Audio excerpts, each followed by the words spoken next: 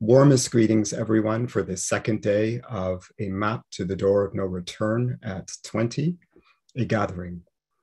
My name is David Chariandy, and I'm a writer based in Vancouver upon the traditional unceded ancestral territories of the Musqueam, the Squamish, and the Tsleil-Waututh peoples. I would like to begin this first panel for the day by reading a land acknowledgement for the city of Toronto, my birthplace and the place where the conference was organized. We begin with marking the violent histories of where we are, with making note of and reminding us of the ongoing conflicts and contradictions of this land, this water, this air. This land is the territory of the Huron-Wendat and Petun First Nations, the Anishinaabe, the Mississaugas of the Credit River, and the nations of the Haudenosaunee. The meeting place of Toronto remains the home to Indigenous peoples from across Turtle Island. These Americas are built on violence and erasure, and we bring these histories with us, those native to this land, Indigenous peoples from other territories, as well as white settlers by conquest, and those of us who have come here by force or otherwise as a result of slavery, colonization, imperialism, and ongoing wars. When we enter any room, even or especially virtual rooms like these, we must bring these histories into view. This acknowledgement is particular to Toronto, the location of York University, and the host of A Map to the Door of No Return at 20, a gathering. But we are meeting together virtually from countries around the world with their own histories of conquest, white settler colonization, slavery, imperialism, and ongoing wars. And we must acknowledge and bring those histories and presence into view. It is with this knowledge we enter and meet here in hopes of making a different world. So it's been for me a marvelous first day in celebrating the work of one of our greatest living writers. And I'm so thrilled and honored to be moderating this panel with the acclaimed writers and thinkers, exemplary writers and thinkers, Tiana Reid, Sam Tecle, K'eguro Macharia, and Zakiyyah Iman Jackson. I'd like to get right to it then with the papers, offering a bio for each speaker just before they offer their words. But first, I have a few quick announcements. First, 5 new reflections will be made available on the website today by Amber Rose Johnson, Leanne Simpson, Kevin Adonis Brown, Andrea Medavarsky, and Natalie Batraville. It's also the case that a new reading of Brand's work by Michael Buckner will also go live today. So I'd like to introduce our first speaker.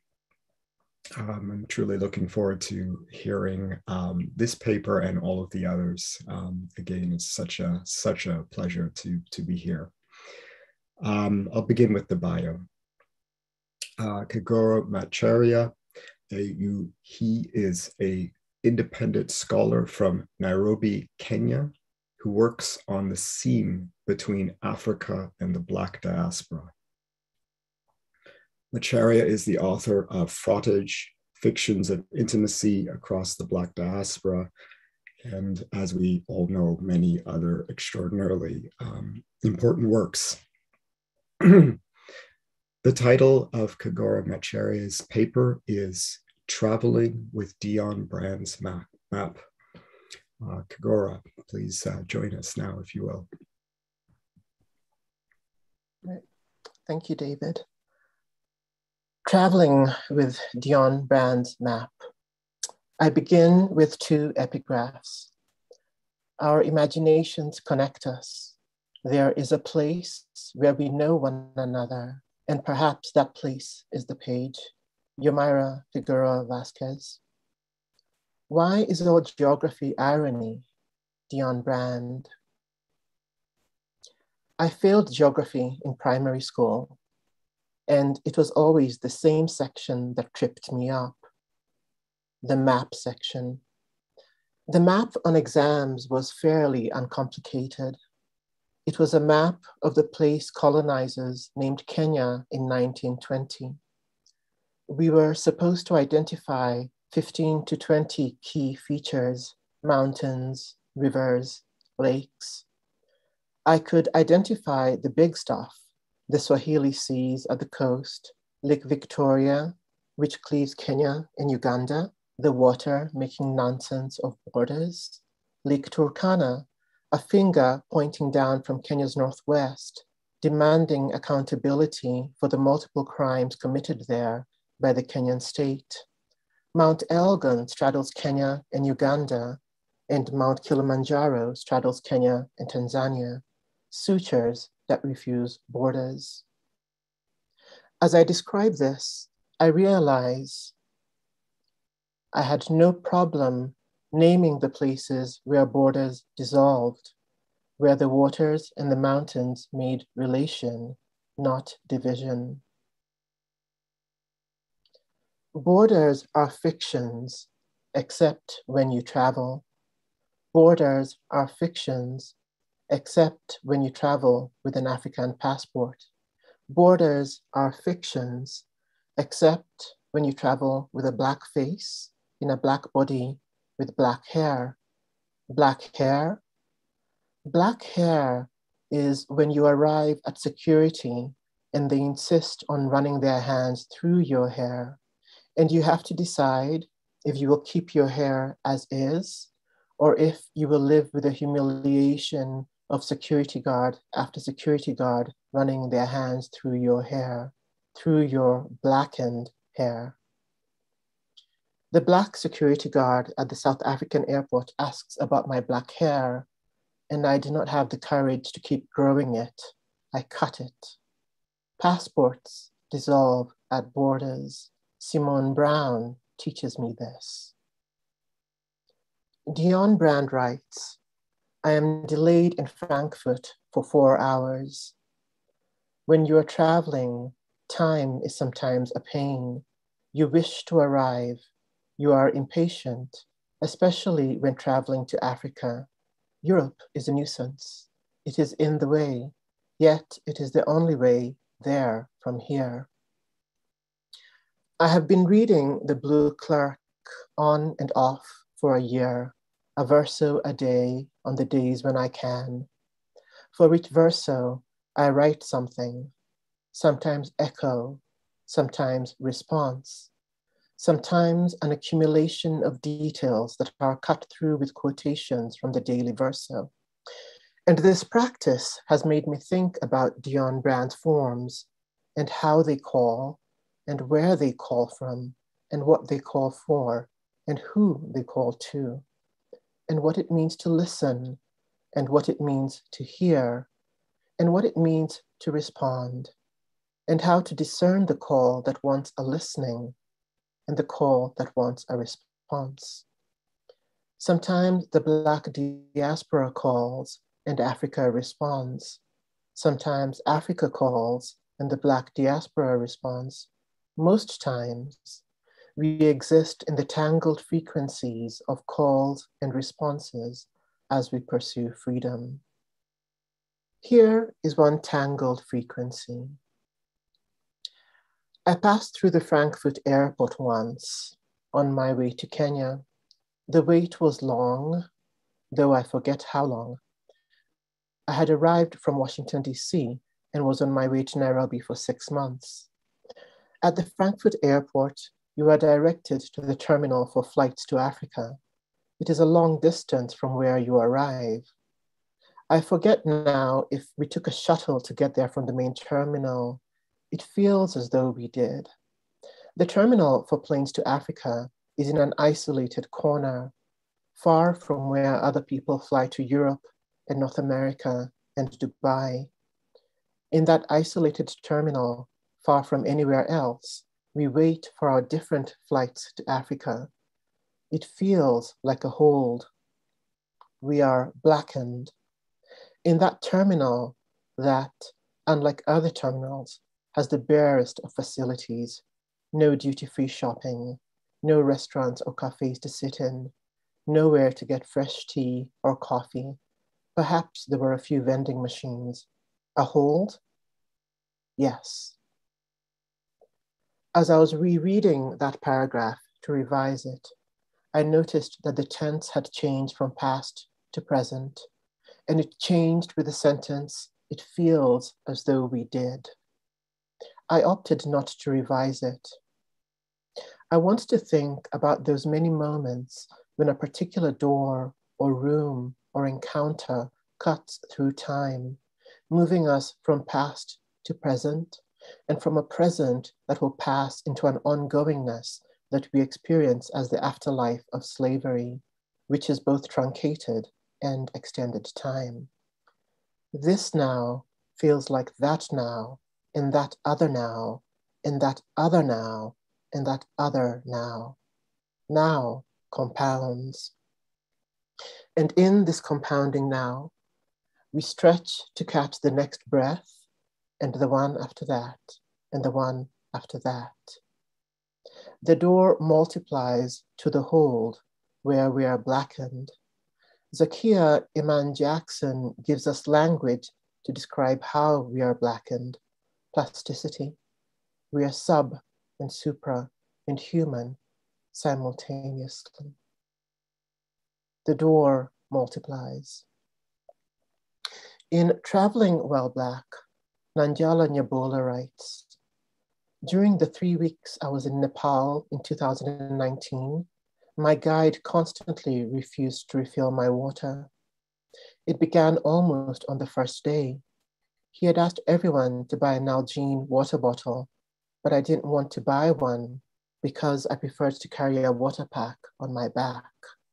Water is withheld, given reluctantly, borrowed from a fellow traveler.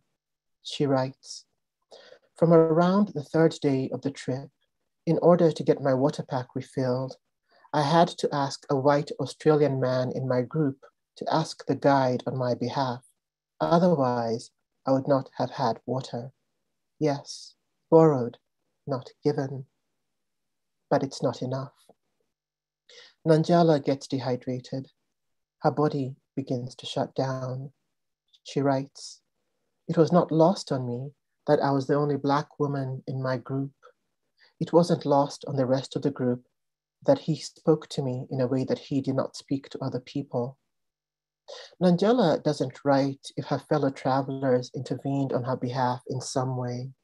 I suspect they did the equivalent of sending private DMs instead of standing with her in public. It gets worse, far worse, but far worse doesn't always feel like it. There wasn't a moment when everything started to collapse. It wasn't that something specifically happened. My body just started getting tired.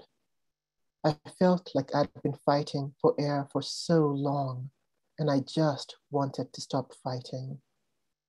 Fighting for air so long. Nanjala is airlifted to safety. Airlifted to safety from a vacation that she had planned and saved and trained for. Airlifted to safety from a cruelty that almost became deadly.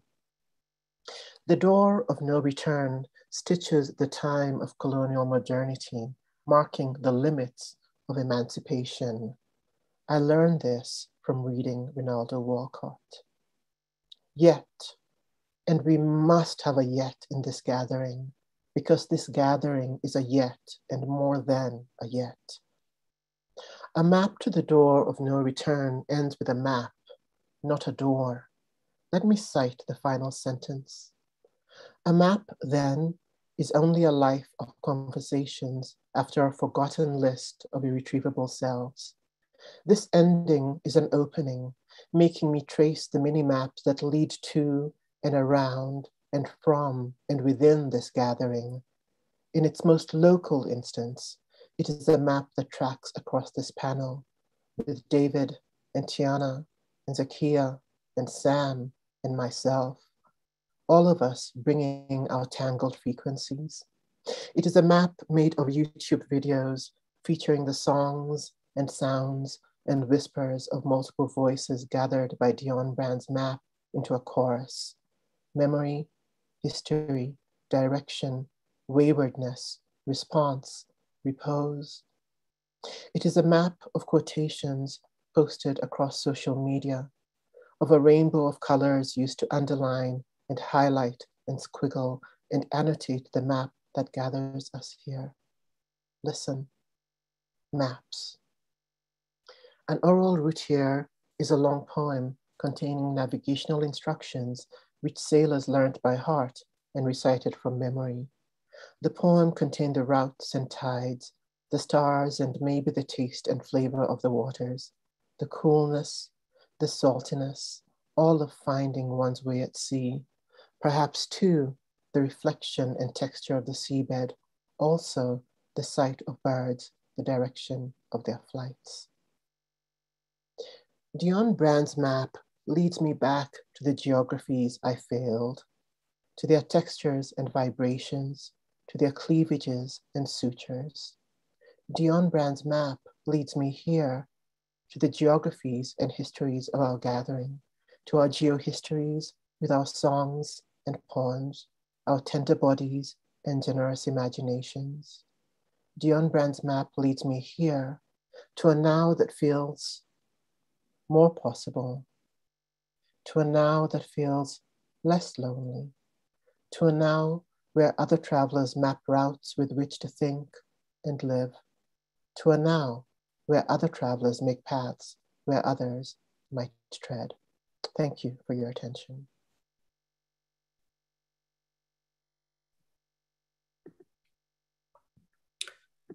Thank you, K'eguro, for a truly profound paper.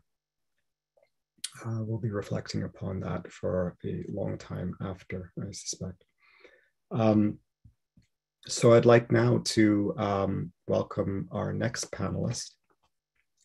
Sam Tecle is an assistant professor in the Department of Sociology at X University. X University, of course, is in Toronto. It was named something else before. His work focuses on Black and diaspora studies, urban studies, and the sociology of education. His forthcoming work, Black Grammars on Difference and Belonging, focuses on the experiences and perspectives relating to Blackness and Black identification of East African diasporas across the UK, Canada, and the US. Sam has held graduate student fellowships at both Harvard and Northwestern University in their respective African and African American Studies departments. A former middle school teacher, Sam is a community advocate who has worked on a number of community projects concerned with the well-being, social lives, schooling experiences, and educational outcomes of Black students. And of course, if you live in Toronto and if you live everywhere, you know how true these statements are and how important Sam's work has been. The title of Sam's paper today is Black Grammars on Difference and Belonging. Please join us, Sam, if you will. Thank you so much, David, and for the team of people it takes to organize such a momentous and wondrous event. So I'll get started. There is so much to say about Dionne Brand's map to the door of no return and how it has impacted my thinking. I could speak to how it has attuned me to specific words to remain on guard for, the violence they both enact and obscure, like belonging, or the possibilities in space that come to be opened up by words like rupture and void, and the spaces that open up and stay with you, inside you, as sites of reinvention and creativity.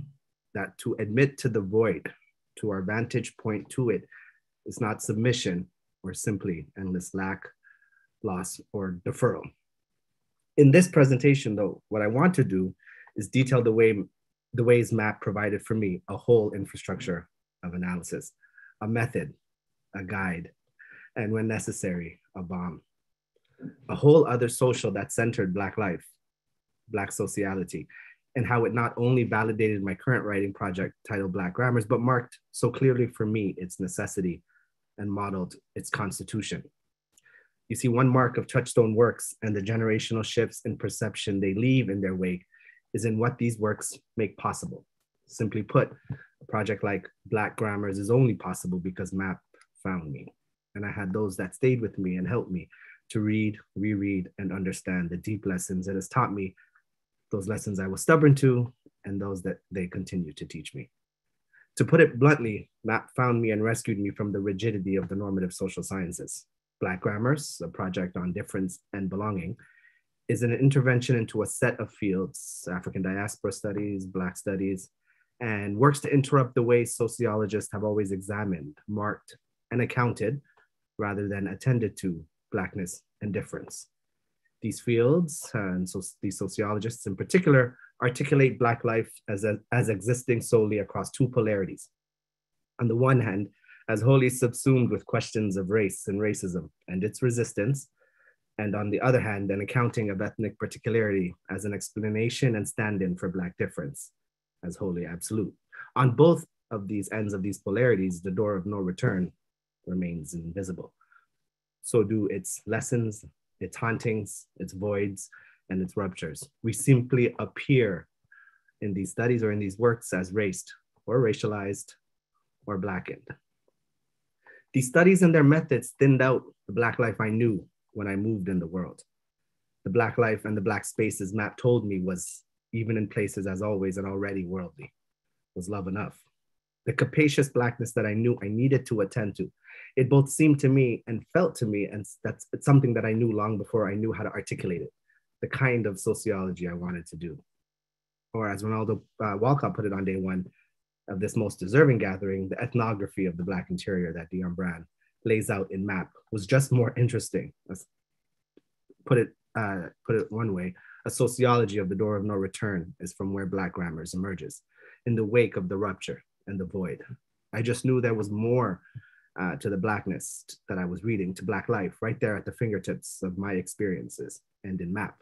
MAP and the door of no return made possible for me to see so clearly what was being missed, the thickness and unruliness of Black sociality, its capaciousness that is laid out in all its fullness and its complexities in MAP.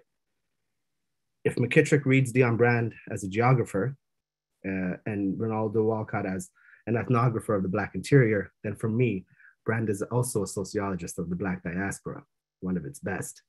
MAP is one of its quintessential texts.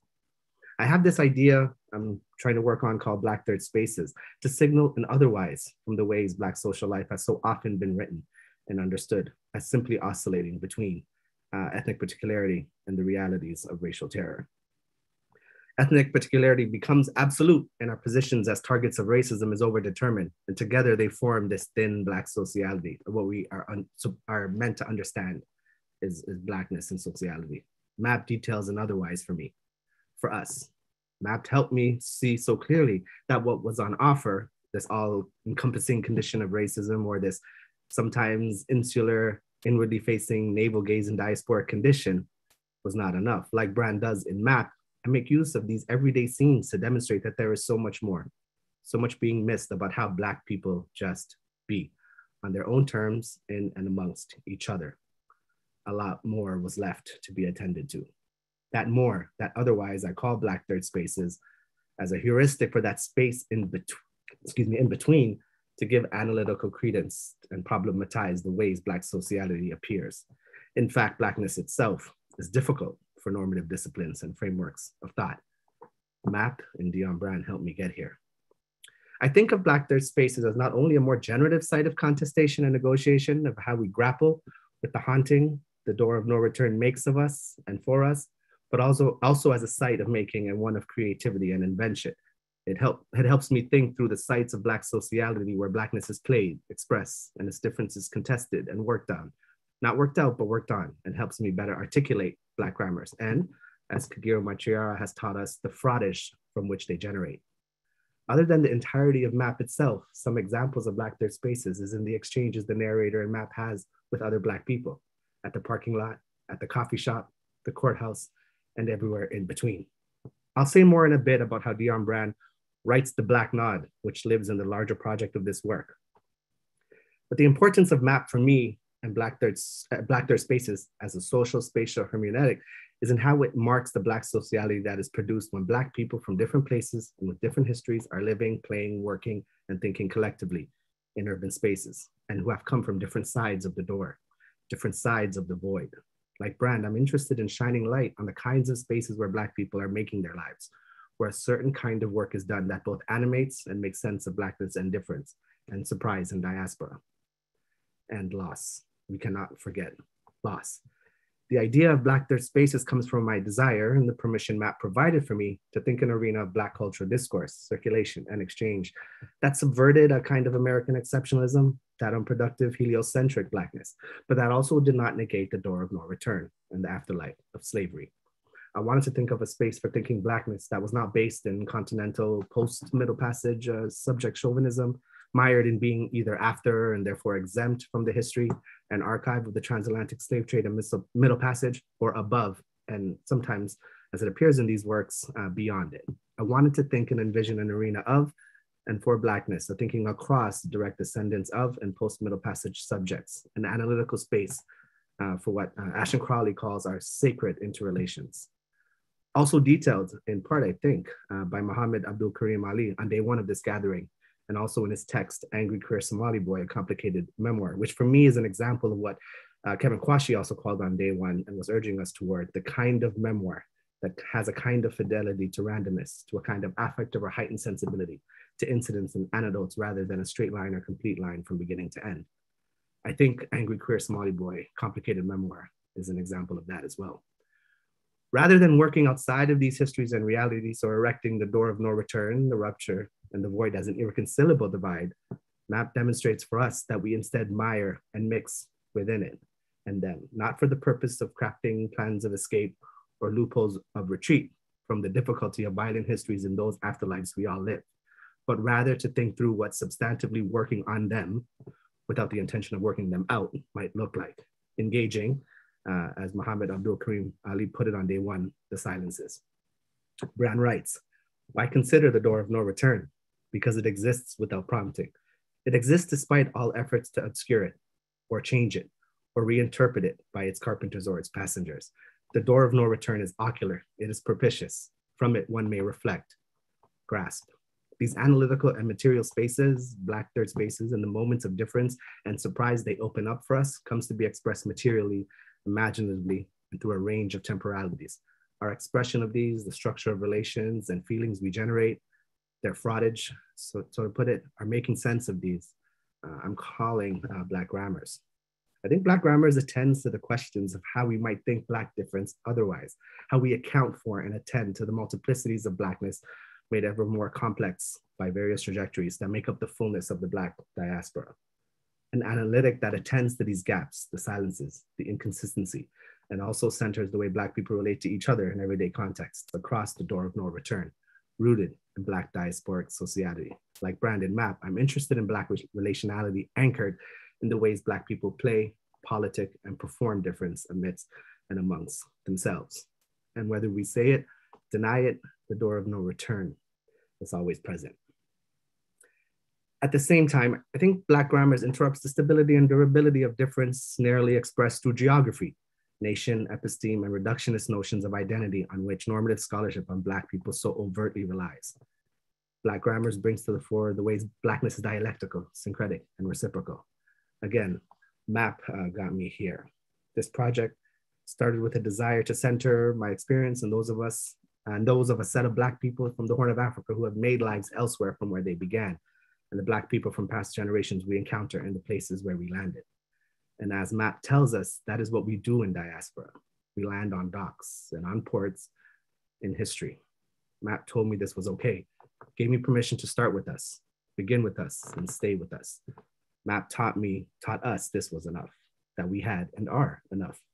Love, complexity, and fullness. One of the main lessons of MAP for me is the reality that for many Black people in the diaspora, ancestry, genealogy, kinship, and rights of return are merely fanciful privileges of the imagination, entirely flights of fantasy. The movement of Black people in this century is still difficult, troublesome, and cumbersome, and still ongoing. We have been forced to make sense of our lives in tongues that are not our own, but we have, and we are. And sometimes new grammars can emerge that can tie and bind in new and creative ways, because as so many have already remarked, the door of no return is that too, creativity, reinvention. So this project then, made possible by MAP and so many others that it has inspired, is also about how we Black people in diaspora encounter each other and make anew. Black grammar is an imaginative hermeneutic. It's about how we live with and alongside each other. It's about our source of self-regard, as Toni Morrison might put it, the sociality we make. It's also about how our freedom dreams get expressed, how we mobilize our liberating drives in concert, no matter where they may have first germinated. It's about how they sound on the street, the barbershop, on campus, and everywhere in between. I'm writing the Black Nod as a communicative technology of Black grammars. Brand writes the Black Nod differently. For Brand, the Black Nod is a Black Nod, Vancouver. And I quote, Vancouver, 2000. Waiting for the bus at Granville and Robson, the bus arrives. A Black man is driving it. The city has few Black people, so few that when they meet on the street, they nod to each other in surprise. Perhaps delight, certainly some odd recognition. Surprise, delight, some odd recognition. Brand continues.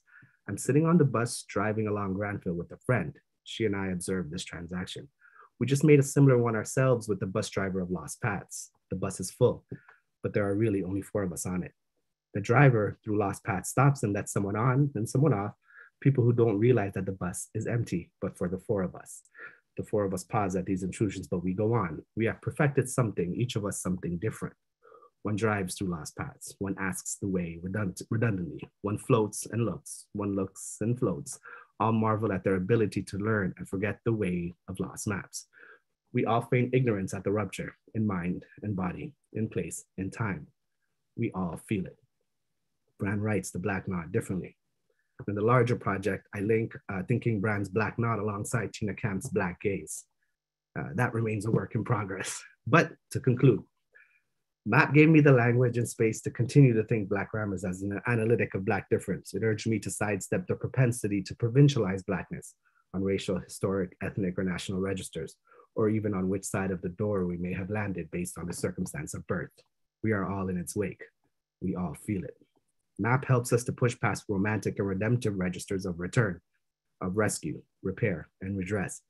But in doing so, gives us back to ourselves fuller and with possibility, and with what I think is a greater, not so thin love.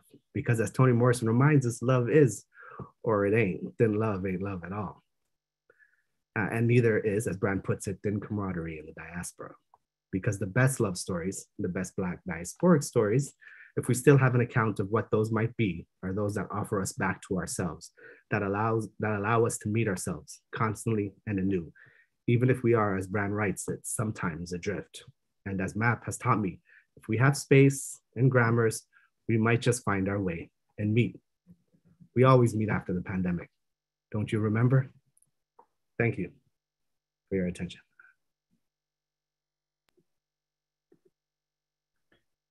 Thank you. Sincerest of thanks, Sam, for sharing with us your crucial work on Black grammars. I'm looking forward very much to hearing and reading even more. So I just want to mention to all of us gathered here that you can use the Q&A function to ask questions starting now.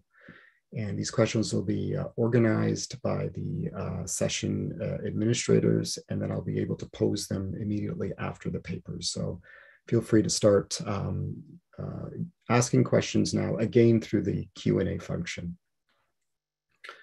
So now it truly is an honor to be introducing Tiana Reid.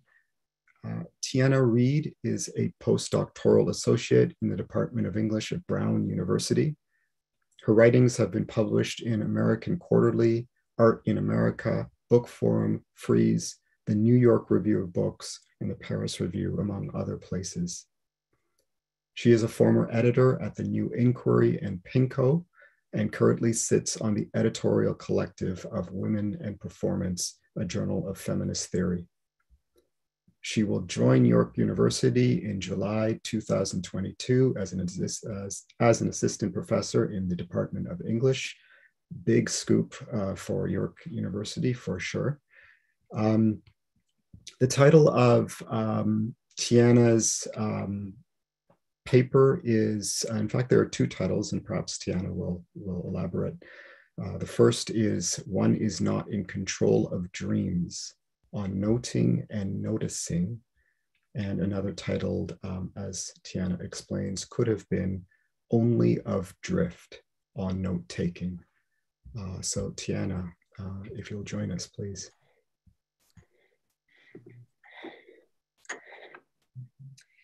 Thank you, David, for the introduction, and thank you to all the organizers of this conference, and thank you, of course, to Dionne Brand. It's really special to be here for a number of reasons, and I hope some of them come through in the talk. This talk is called One is Not Control in Dreams, on note-taking, noting, and noticing. Another title could have been, quote, Only of Drift, end quote. I hate committing to titles, which is probably why I was so drawn to all of Brand's subtitles peppered throughout the book. Rereading A Map to the Door of No Return, Notes to Belonging, this time around, I was especially drawn to Dionne Brand's practice and method of noticing, noting, and note-taking. Many at the conference so far have explored Brand's particular cartography, her practice or science of map making and wayfinding. One way that she does this, one way among many, of course, is through noting, noticing, and taking notes, organized by numbers and headings, some poetic, some descriptive, some a mark of a place and time, many of them repetitive. Wondering about the shape of the book, its formal organization, which is also an informal disorganization, I have compiled all of the notes with headings into a list. In other words, I tried to gain control, which is a fiction that Brand cautions us against. So here are all of the headings in the book.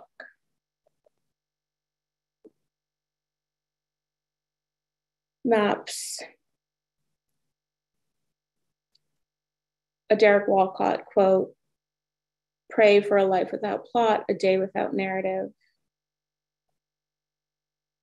Maps and more maps. Beats 1 through 4.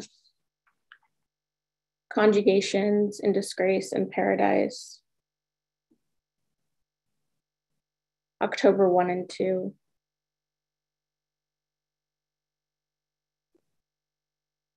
And of course, there are also fragments or notes that are just marked by spaces or by lines and don't have headings. The subtitle of Brand's A Map to the Door of No Return is, quote, Notes to Belonging, end quote. This is the reader's first clue to her writing practice, her arrangement of notes that she also refers to as fragments. If we read Brand's subtitle, suggested by the colon as an instance of description, we are reading Notes to Belonging. If what comes after the colon, Notes to Belonging, suggests an expansion or an explanation of what comes before it, a map to the door of no return, we might assume the notes are part of this map. Brand also pushes us to see how diaspora repeats this vacated materiality, maps, notes, doors, maps for places with no maps, doors for rooms with no door, notes for writings with no conclusion, Black being with no possibility of return. The preposition to in the subtitle, I think, is particularly well placed. The subtitle reads Notes to Belonging, not notes on belonging or notes from belonging or notes about or against belonging. The two prompts me to ask, are the notes written teleologically toward belonging, approaching belonging, in anticipation of an arrival of belonging? Or are they written in something of an epistolary fashion as a letter to belonging, an address to affiliations and identifications, as a writing from that distance, suggesting ever more that distance?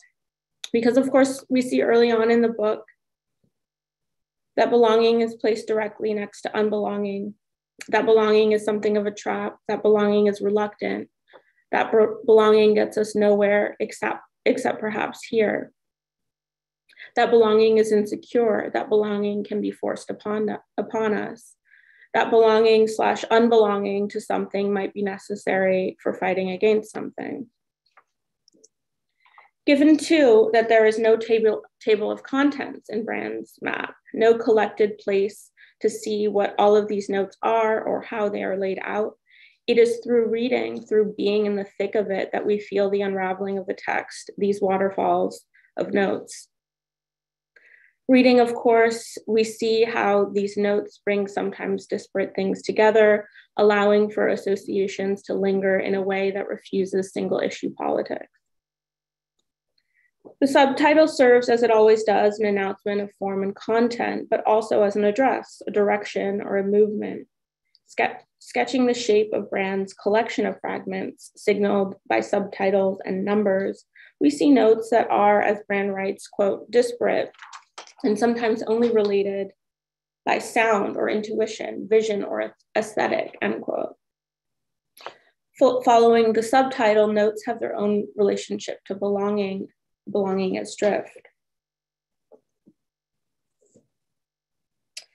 As Brand writes in the middle of the book on page 118, quote, I stepped into the cool opening of the door of no return. My feet landed where my thoughts were.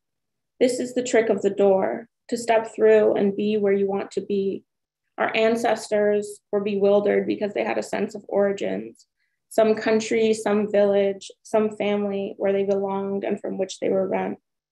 We, on the other hand, have no immediate sense of belonging, only of drift. Only of drift. The overall arrangement of a map to the door of no return reflects belonging's expression as a certain drift, as the accident of one's birth, as a kind of arbitrariness.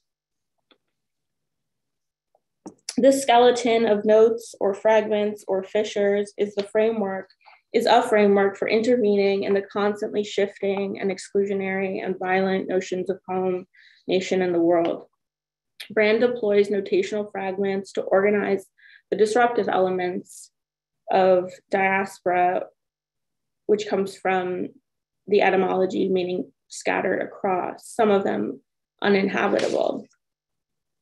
Brand posits knowledge or knowledge's possibility, quote, only by self-observation, only by looking, only by feeling, end quote.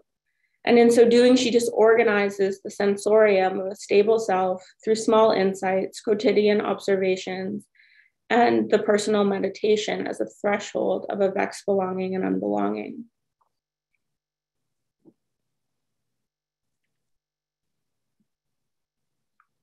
Allow me to read this quote, which comes from the first part of my first title. One is not in control in dreams.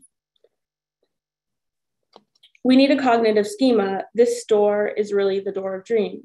This existence in the diaspora is like that, dreams from which one never awakes. Then what here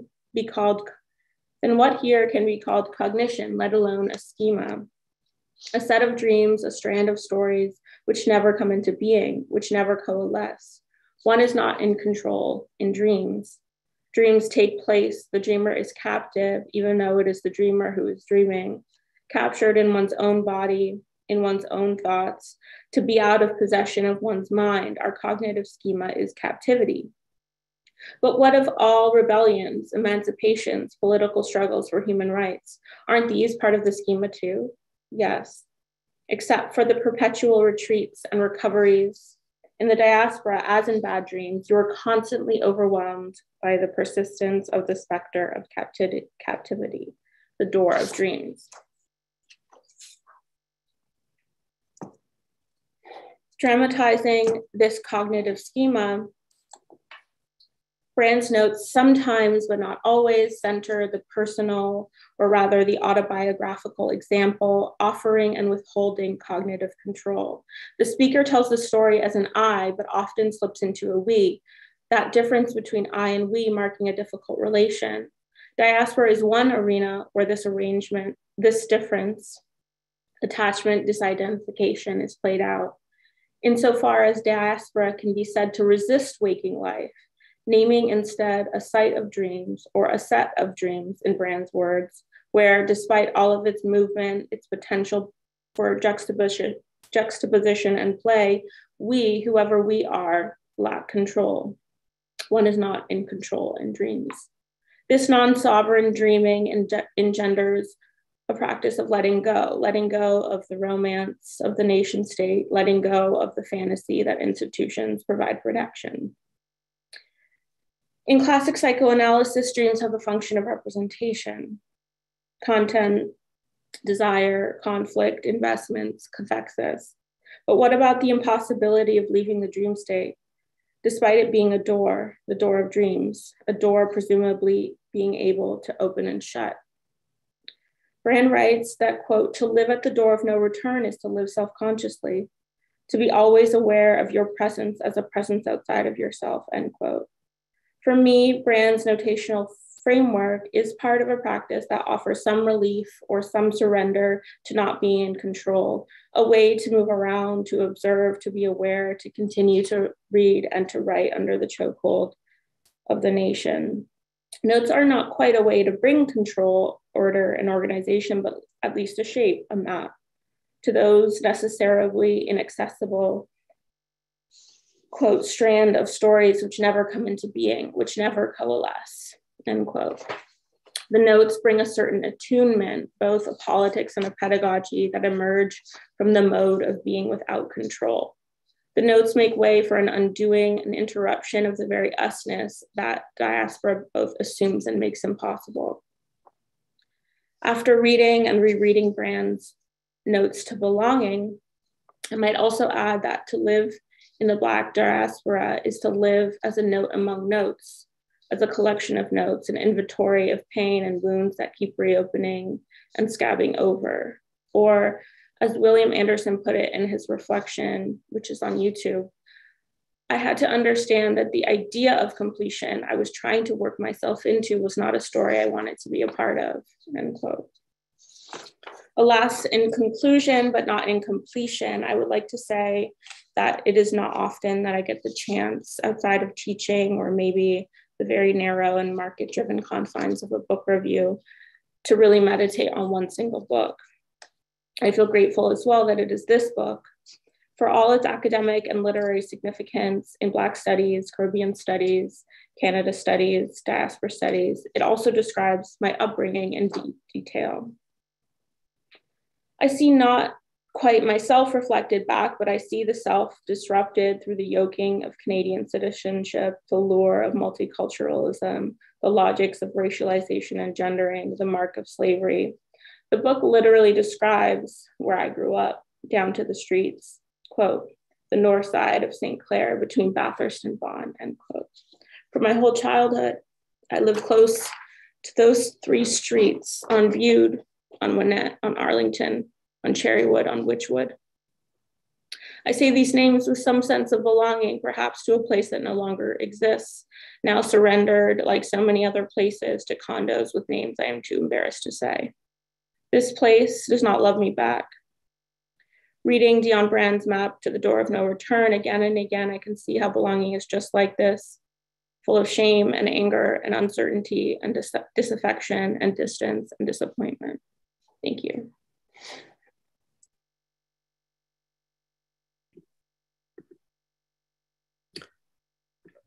Thank you, Tiana, for that most moving conclusion, and also for enabling me to newly note through your close and original analyses the granular brilliance of Brand's text.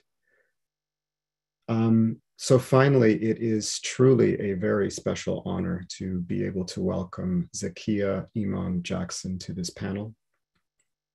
Zakiyyah Iman Jackson is an associate professor of English at the University of Southern California.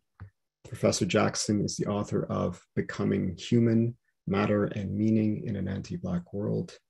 Of course, as doubtlessly we know, extremely important text. Her research explores the literary and figurative aspects of Western philosophical and scientific discourse and investigates the engagement of African diasporic literature and visual culture with the historical concerns, knowledge claims, and rhetoric of Western science and philosophy. Becoming Human, Matter and Meaning in an Anti-Black World was recently published by New York University Press in May 2020 as part of the Sexual Cultures series. Becoming Human argues that key African-American, African, and Caribbean literature and literary and visual texts generate conceptions of being and materiality that creatively disrupt a human-animal distinction that persistently reproduces the racial logics and orders of Western thought. These texts move beyond a critique of bestialization to generate new possibilities for rethinking ontology, our being, fleshly materiality, and the nature of what exists and what we can claim to know about existence. Jackson argues that the texts and artistic practices featured in Becoming Human generate alternative possibilities for reimagining human beings, because human is in parentheses, human being, because they neither rely upon animal abjection to define the human nor reestablish human recognition, quote marks, within liberal humanism as an antidote to racialization. Ultimately, Becoming Human reveals the pernicious particularity of reigning foundational conceptions of the human rooted in Renaissance and Enlightenment humanism and expressed in current multiculturalist alternatives. What emerges from this questioning is a generative, unruly sense of being, knowing, feeling existence. Professor Jackson is at work on a second book, tentatively titled Obscure Light, Blackness, and the Derangement of Sex Gender. It argues that anti-Blackness constitutes the bedrock of modern Western logics of sex gender and meditates on how its territorializing vertical orders might be toppled by the transfiguring potentialities of Blackness. Ultimately, the project provides a critique of biocentrism or biological reductionism and determinism and elucidates the indistinction of sex, gender, and race. Jackson has published in Feminist Studies, KIPOV, Critical Humanities and Social Science, Catalyst, Feminism, Theory, Technoscience, South Atlantic Quarterly, Efflux, and twice in Gay and Lesbian Quarterly. Again, it is a tremendous honor to be welcoming Zakiyyah to the panel. Zakiyyah, if you're willing, please join us. Thank you so much for that introduction. Thank you for the invitation. There's so many things that I learned from MAP. One of those things is it's taught me the vastness and the depth of the questions of myth and origin. And this paper is an attempt to think with gratitude with that unsettling. Could I have slide number 1, please? Joy Bolawemi and Timnit Gebru's analysis of computer vision is instructive for gleaning how the politics of sex differences and gender informs the anti-Blackness of visual technology and culture. They demonstrate that while Shirley cards are rarely used in the era of digital photography, darker skin continues to confound in ways that reveal that recent photographic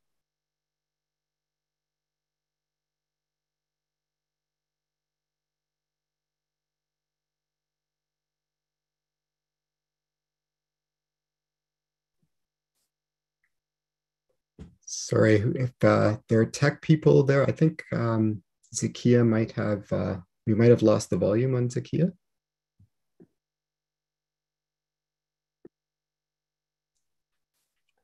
Actually, David, I believe that she lost connection with her earpiece that she was using. Unfortunately, there isn't much that I can do about that from here. Okay, I'll just take it out. Can people hear me? That's wonderful. Thank you. Yeah. Okay, I was in the first sentence, so I'm going to start over, but I'll go quickly. That's great. Joy Bolam-Winnie and Timnit Gebru's analysis of computer vision is instructive for gleaning how the politics of sex differences and gender inform the anti-Blackness of visual technology and culture. They demonstrate that while Shirley cards are rarely used in the era of digital photography, darker skin continues to confound in ways that reveal that recent photographic technology is also not value-free, and that computer vision is biased against darker-hued females and trans people in particular.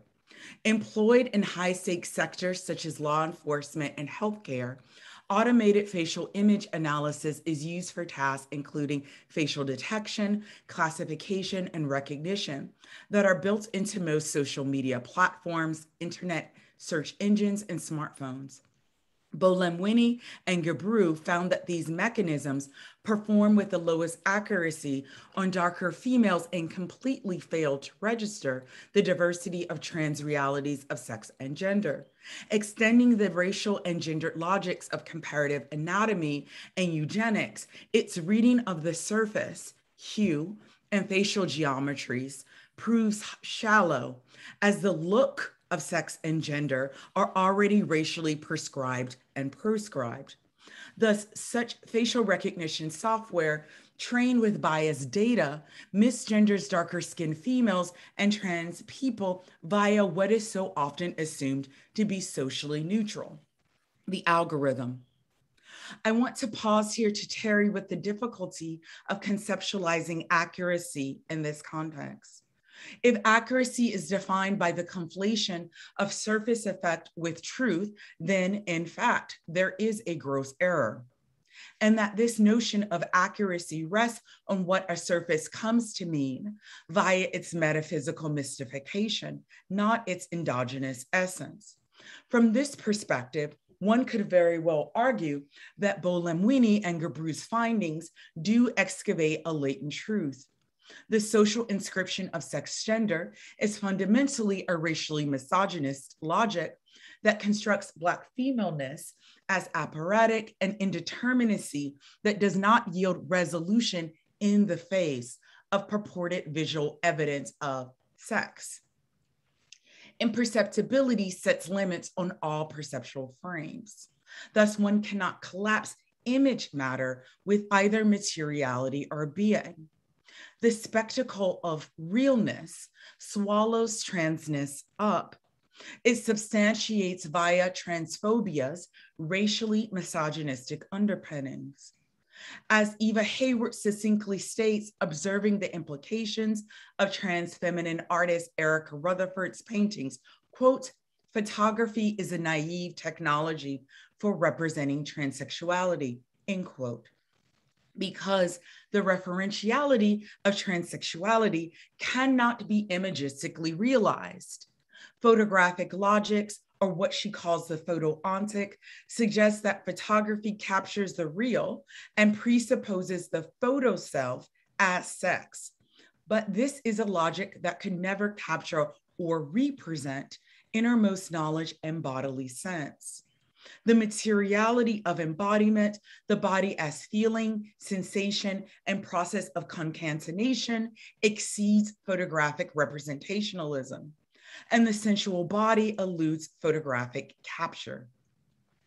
Eliza Steinbach's groundbreaking shimmering images, trans cinema embodiment, and the aesthetics of change, in speaking to the pressures of a gender sex system that seeks to make public the so-called truth of a trans person's sex and gendered body via a transphobic common sense, follows Mika Ball when Steinbach argues that visuality itself should be put in the position of being the primary object of study, such that visual studies should not presume, quote, it already knows what is visual and what is not, forgetting the profoundly impure act of looking, rife with interpretive framing, complexly mixed media, soliciting synesthetic sense perceptions, and bursting with affect, end quote. At the core of my work has been the claim that anti-Blackness's affects and epistemological conditions have fundamentally organized the optical common sense and modern grammar of sex gender. The clinical demand that the proper performance of transsexuality be defined by, quote, compulsory adherence to white gender norms, end quote, I'm quoting Steinbach here, must be understood as translations of the fungibility of the slave as commodity, to evoke Hartman, the thingliness that Spiller's terms the flesh, and what I term ontologized plasticization, a racially sexuating semiomaterial entangling inherent to racial science, racial reproductive science, that affect a problem space that has become synonymous with notions of the void, Black hole, and abyss in Black feminist theory, Black feminist queer theory. After all, quote, compulsory white gender norms, end quote, are not simply one set of norms among a parallel array of racially demarcated gender norms, but have and continue to be a racially ontologizing effect of relational hierarchies that accompany the ongoing paths of conquest, enslavement, and imperial expansionism. As Horton Spillers instructs, anti-Black gendering and ungendering in all its paradoxes is an essential determinant of how gender, whiteness norms, and certainly white gender norms, have come to be represented, known, felt, perceived, disciplined, and regulated. In other words, the exterioceptive ego and proprioceptive ego of whiteness are no less formed by the theater of race than that of Black folk. Like Steinbach's shimmering images, my work seeks to challenge the scientism of observation that expunges the power of the unmarked, unspoken, and unseen. Rather than presume that to see is to know, or that the seen self corresponds with the sentient self, I am interested in the historical, perceptual, and epistemological conditions that make a reflected self appear transparent and foster attempts to master opacity and fluctuations in the visual field, which Steinbach terms shimmer. Shimmering, they maintain, suspends epistemological disbelief. If represented as occupying a space marked by sex gender, darkness and Blackness are often sexed as female, are perceived as symbolic of the maternal by a wide range of artists. For example, Wangechi Mutu describes Black in the following way, quote, Black is the first and very last color of consciousness. Any nascent memory or experience we might have of floating around in our mother's insides, organs hardly existent, eyes, ears, sensory organs minimally developed, it's Black and deep purple and murky, dark blues that are a backdrop to origination and our first recognition of existence. Blackness surrounds our planet and our universe more than any other color, end quote. In a very different context, a roundtable on the topic of Blackness in 1967 that included artists Aldo Tambellini and Michael Snow, musician Cecil Taylor, architect Harvey Cohen, sociologist Arnold Rockman, and influential modernist Ad Reinhardt. Reinhardt readily evoked conflations of Blackness with the maternal, perhaps belying his claim that his own monochromatic Black paintings were a respite from the demands of narrative and figuration, as well as what he terms symbol. Quote, I suppose it began with the Bible, in which Black is usually evil and sinful and feminine. There is a relation in Christianity to the Black hell void and white heaven myth. the Blackness of darkness that is involved with formlessness or the unformed or the maternal, the hidden guilt, origin, redemption, faith, truth, time, end quote. The troping of Blackness occurs in terms that inform the racial logics of sexual differences, whereby Blackness is occupied by an imagined space bound up with formlessness. The tethering together of Black maternal corporeality rather than embodiment and formlessness shapes the perception of the Black female sex as simultaneously indeterminate and divergent in relation to categorical forms such as sex and gender. While negating and even nullifying assignations of Blackness abound, what requires sustained investigation is the gendered and sexuating force of compounding anti-Black assignations, the way that femaleness, maternity, and feminine gender expressions marked by Blackness have been made to bear the burden of Blackness's nullification and are instrumentalized in the anxious arrangement of representation and value, including but extending far beyond the terms of sexual differences. The idea of origin is commonly conflated with the maternal body, in particular, the Blackened maternal body, in a way that problematically figures the origin of existence, of life, of racial Blackness, even though, in fact, sexual reproduction is neither the origin of life nor the origin of the species we call human. Such narratives and figurations obscure 3 billion years of living organism activity involving microbial life and non-sexual reproduction in the Archean and Proterozoic eras. As Myra Hurd notes, quote, during most of our evolutionary heritage, our ancestors reproduced without sex, and most of the reproduction that we undertake in our lifetimes has nothing to do with sex. End quote. Organisms in 4 out of 5 kingdoms reproduce without the requirement of sex, and some species of fungi have sexes that number in the tens of thousands, not to mention the many species that change sex or are intersex. The presuppositions of dimorphic sex polarity and the primacy of sexual reproduction has left most of the current reproductive activity of the human species obscured and under research, which affects a double privileging of organisms as autonomous individuals and of sexual reproduction. To put it plainly, what I'm suggesting is that what seems like the most natural starting point, the scene and means of birth, is neither natural nor the starting point.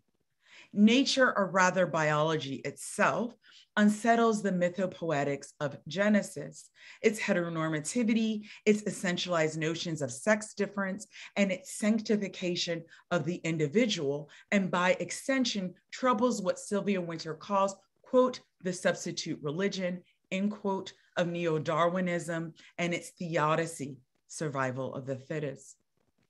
What if we replace the ideals of a stable, knowable origin with the flow of infinite regression and the primacy of the individual with perfusive differentiation? What might that dislodge in our racialized imaginations of both sexual differences and the mythopoetics of maternity, and what might it open up?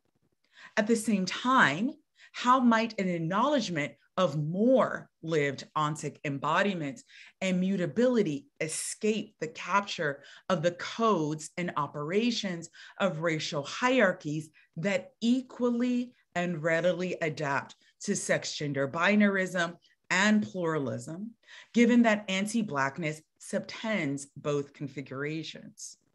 It is by working through these two challenges together that it may become possible to discern Blackness's latent transfiguring potentialities and how we might make sex gender indeterminacy work in the interest of the nullified. Might such a praxis expose ontologies of sex gender to a sublime derangement? When discussing Faith Ringgold's, could I have slide 2, please? When discussing Faith Ringgold's fascination with how an artist represents themselves, feminist critic Michelle Wallace, Ringgold's daughter, ponders Ringgold's exploration of the classic genre of the artist's self-portrait. Curiously, in an example, she discusses the artist and his model. Ringgold is seemingly absent. Per Wallace, quote, the artist portrayed is a Black male and his model is a white female. Moreover, the actual artist who has composed the composition is not male at all, but a Black female. It is interesting to think of this painting as an uncanny self-portrait in disguise, end quote. Ringgold's painting might be commenting on the assumption that an artist is male or masculine, potentially Black in the circles she traveled in, but not a Black female. Its suggestion that the Western model of aesthetic beauty is typically imagined as a white female is hardly surprising. Recall here photography, Shirley Carr. Wallace wonders, but where is Faith's perspective? Neither white nor masculine in this picture. Even as a teenager, that question fascinated me, end quote. If we consider the prevalence of conflations of Blackness with femaleness, maternity, femininity, and the yet to be gender differentiated, perhaps Faith's perspective is not absence, but rather perceptible in the ground of the painting. The Blackness through and against which the two figures appear, a dense darkness marked by recession, not lack or absence, where Blackness abuts and provides contour and dimension to their respective forms. The painting does not simply frustrate representationalist expectations that the artist be mimetically represented, but rather refracts such conventions by revealing the anti-Black sex and gender terms of the given idea or ideals of both the artist and the appropriate subject of exaltation. At the same time, it exposes that the operations of representationalist visibility are predicated on the limiting terms of anti-Blackness, which is to say, the racialization of sexuation itself.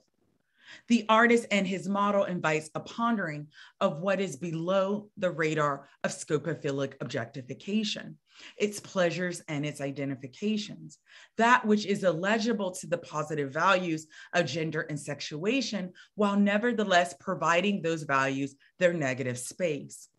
How are the limitations of the given order of sexual difference and economies of desire built into and dictated by the materiality of the visual arts, not just by its representations?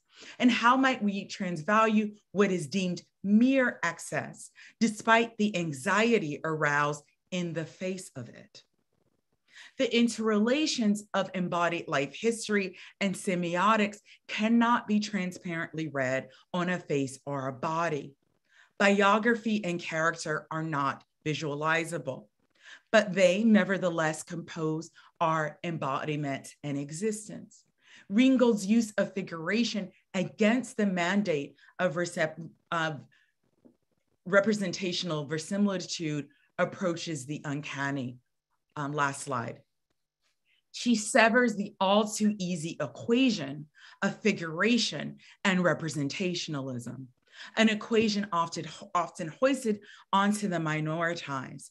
Transparency in the mode of self-figuration and self-narrative is commonly deemed the only appropriate subject for such an artist. Figuration in the mode of her Blacklight series and the artist and his model is not representation, but rather a style of critique of the suffocating terms of figure ground, subject object, sexual difference, and representationalist transparency. Thank you.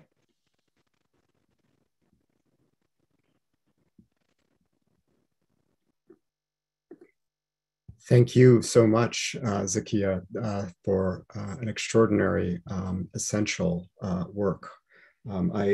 I don't believe I mentioned the title or the project, the broader project that this is based upon, and that is work on the materiality of Blackness. So Thank you all.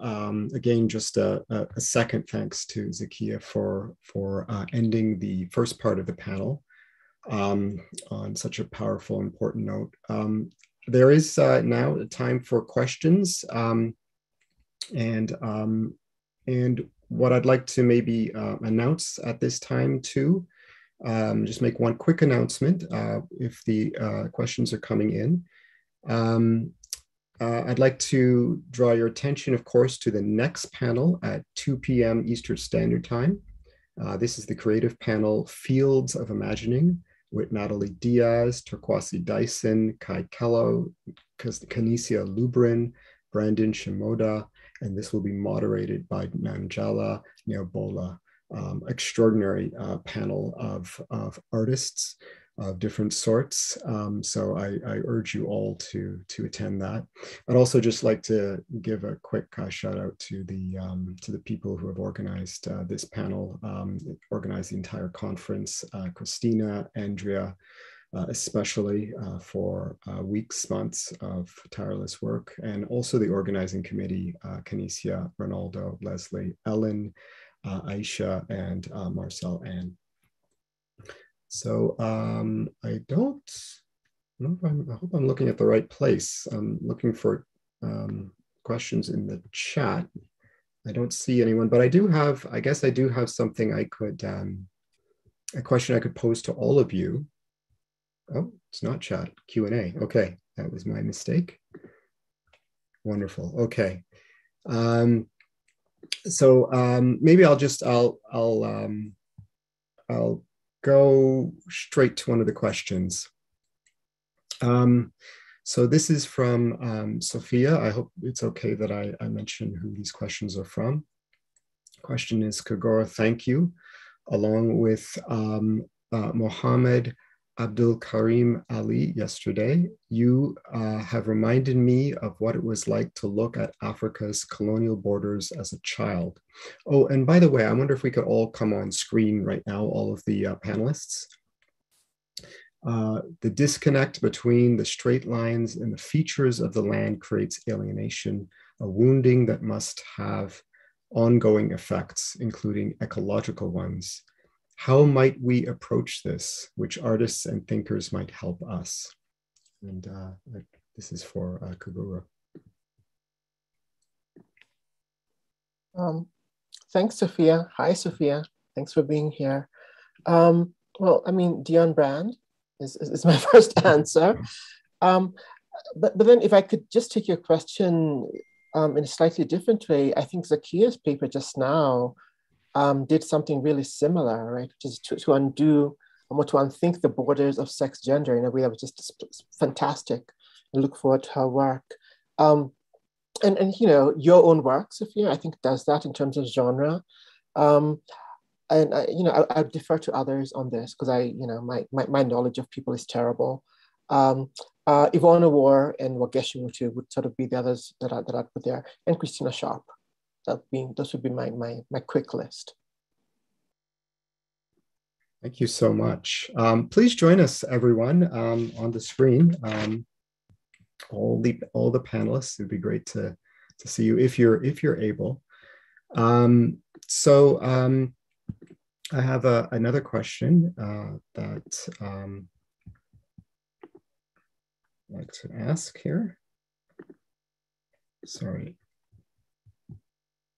For some reason, I'm having a bit of a challenge getting into the Q&A.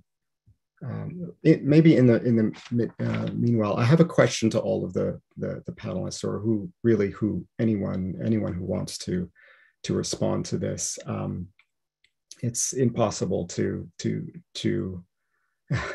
mention in one breath 4 extraordinary papers. But I did notice a recurring question, and it kind of spoke to one comment at the beginning of the remarks I began with. I didn't compose them, but I thought they were just so thoughtfully composed. The hope of making a different world, and the question of seeing, hearing, feeling that difference. I remember K'eguro's phrase that he used, powerful phrase, this gathering is an and yet in the midst of our painful and essential observations, I believe. Sam likewise drew our attention to the Black third space and how it signifies and otherwise. Tiana drew our attention to non-sovereign dreaming. And Zakiyyah drew our attention to how the work on the materiality of Blackness challenges the scientism of observation, particularly around sex, gender. I'm just wondering how MAP particularly does the work of drawing your attention to these alternatives, these differences, these possibilities in the midst of the painfulness of what we know.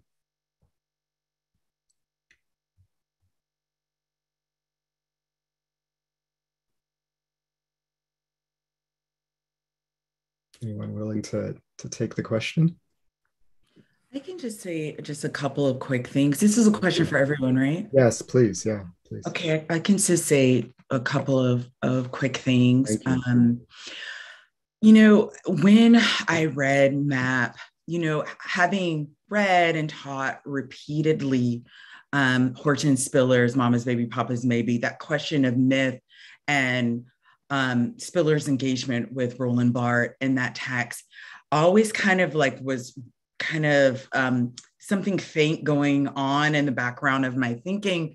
And I think reading MAP, it really foregrounded this question of myth, and especially reading, whether it was reading Hegel, which reads like a mythology of Africa, or reading natural philosophy's depictions of the African. There's a way that I was like realizing that I was working with a mythology. And what MAP did was teach me to how vast and deep that question of myth and origin is, and to linger in that place.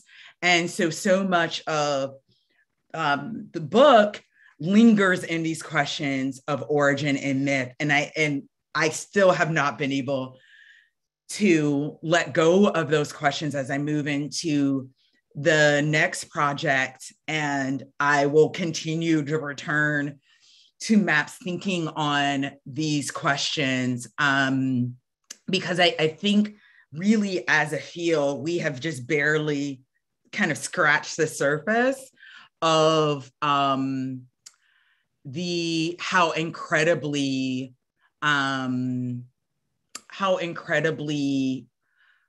constitutive, formative the questions of origin and myth really are for the questions of Blackness. Thank you. Thank you so much. I think I can follow that. I can try just quickly. Yes. Mm-hmm. Brand also writes that myths are powerful and it takes material force to propagate them, to promote them, yeah? And there's this scene, and it's just such a great scene where I think the narrator is observing I think it's a man trying to romance a woman and speaking of like Afrocentric, myths, and the woman submits for the sake of the coming romance. I think how I end, I don't know how many of these mythical romances we can continue to afford. And if we are to both remake ourselves and the world. And I think Brand, that's what Brand's MAP does for me, in thinking about what's at stake, not only in how we might see each other and see ourselves, but for the sake of the world, the one that we need to change, yeah? So I think just to add that to Zakiyyah's response. Thank you so much, Sam.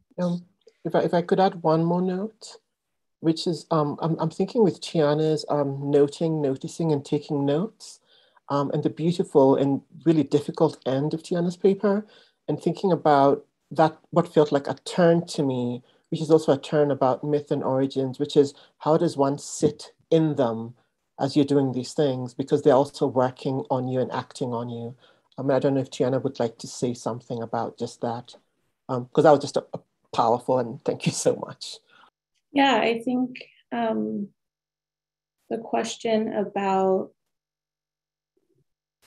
I think that you started with, David, like about alternatives. Alternatives can be hard, I think, because sometimes they reproduce the very structure that we're attempting to critique or change. But I do think that K'eguro, this idea of dwelling, and the turn that I made. I mean, I always think about the opening of the book, which is, I guess it's page 1. The door, but to the door of no return, which is illuminated in the consciousness of Blacks in the diaspora, there are no maps, right? And so what does it mean to dwell in that no mapped place? And is that an alternative, or Ronaldo Walcott used the language of invention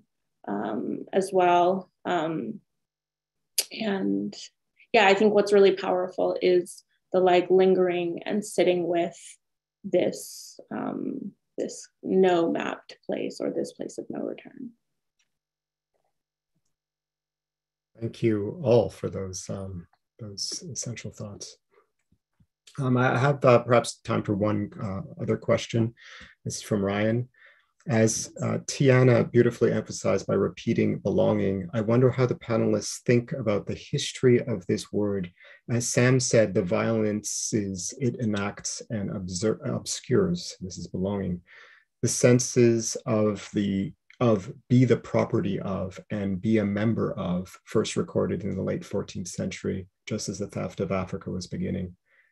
Further back, it traces to the Old English Langian, to long, to yearn for, from the older German langona, to grow, long, desire, yearn for, some etymology going on here. I wonder about this sense of longing, yearning that is in belonging prior to it becoming an issue of property, something Ronaldo Walcott has addressed so powerfully. And there is simply the sense of length, not width or height in belonging. Does Tiana and maybe other panelists see this longing and length in Brand's use of belonging and unbelonging? Thank you very much, Ryan, for that question. Would anyone like to respond in closing?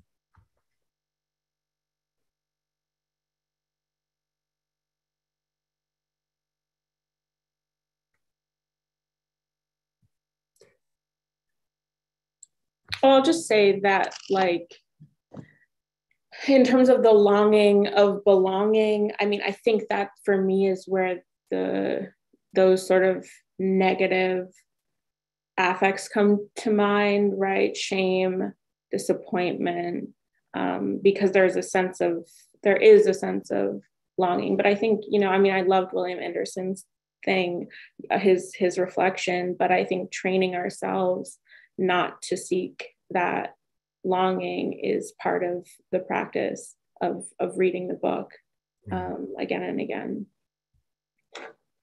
Thank you.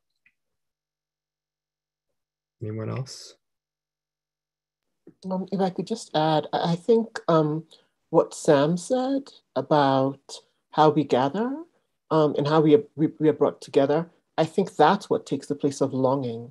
Right, and that's what invention for me actually is, the spaces where relation is made, which makes longing and sort of not necessary in some ways, right? It's kind of there. It's still a faint hum, I think. I don't think the hum ever goes away.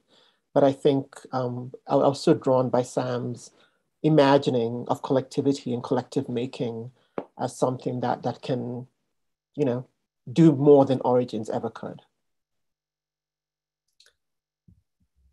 Thank you so much, K'eguro. Well, it is time right now. I'll be thinking of these presentations, your words, for quite some time after. My mind and heart is very full right now. So, and I want to thank everyone for attending this gathering, and draw your attention again to the upcoming panel at 2 o'clock. So warm wishes to everyone. Take care.